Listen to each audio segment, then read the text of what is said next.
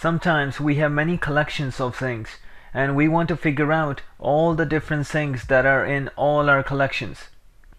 The set operation that helps us with this is called union.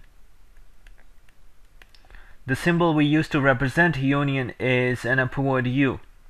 So if you have any two sets, let's say set A and set B, and these sets could have any elements that you want.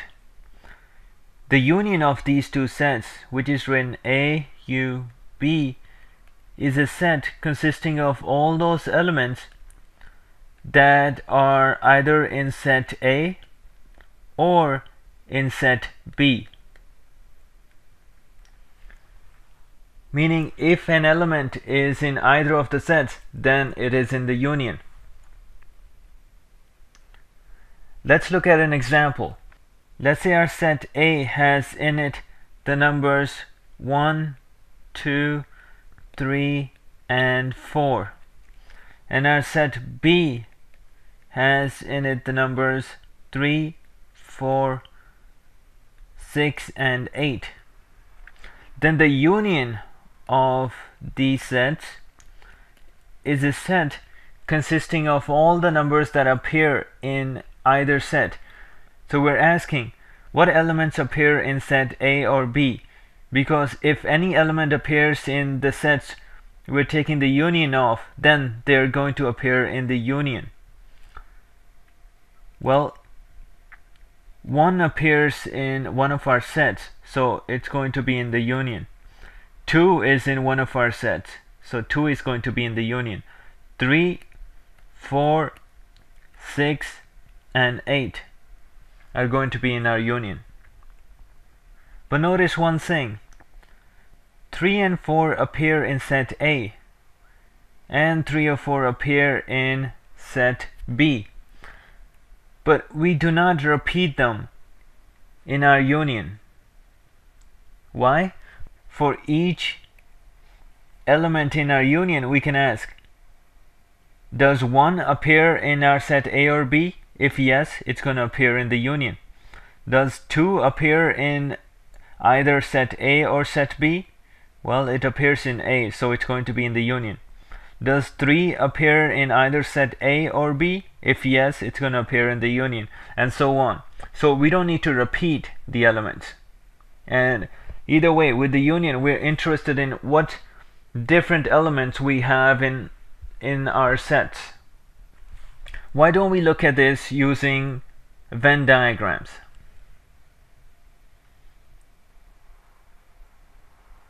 This circle here represents set A. This circle here represents set B. In set A, we have the elements 1, 2, 3, and 4.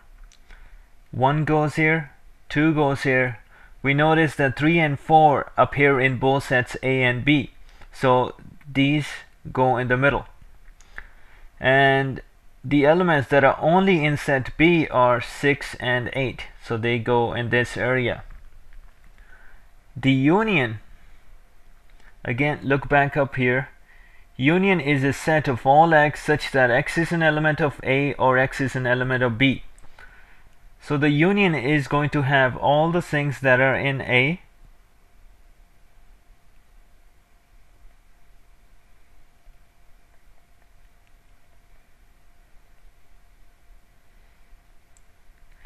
and all the things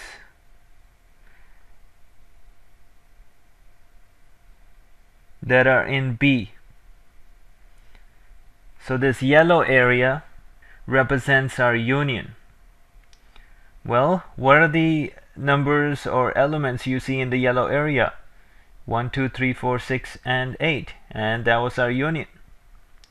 So again, because of the way we listed the common elements, we don't need to repeat them. We're only interested in all the different elements that appear in our sets. How about a few more examples?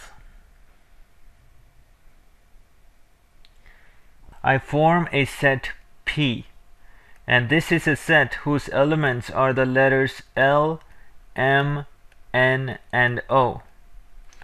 And I'm going to form another set called Q, and the elements of this set are the letters A, B, C, D, E, and M, and another set R, and this is an empty set, meaning it has no elements in it. We want to find the union of P and Q, so P union Q. Well, the union has in it all those elements that appear in either set.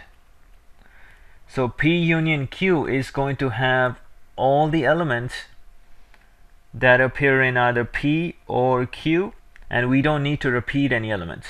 So what appears in P and Q? L, M, N, O, A, B, C, D, E, and wait, we already said M, so M is already there. Let's now also find the union of set Q and set R. So Q union R is going to be a set consisting of all those elements that appear in either set Q or set R. But we notice that set R is empty, it does not have any elements in it. But set Q is not empty, it has some elements.